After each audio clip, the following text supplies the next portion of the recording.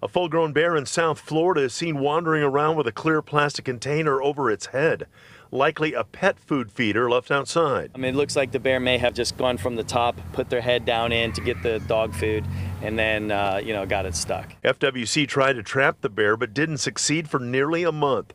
Finally, they were able to tranquilize it and get the plastic container, which thankfully was open on both ends so the bear could eat, drink, and breathe, off of the bear's head. Our biologist down there actually used some bolt cutters to actually cut that plastic to pull it off its head. The container had dug into the bear's skin, but some medical treatment allowed FWC to send the bear back safely into the woods.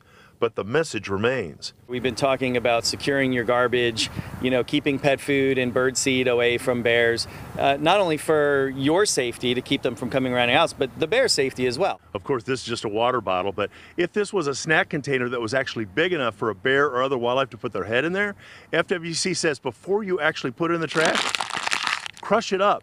Make sure that no animal can get trapped. Make it so where an animal isn't going to be successful at putting his head down in there. It's happened before. Orlando gave us this video of a bear cub he trapped a few years ago and managed to get a clear snack container off of its head.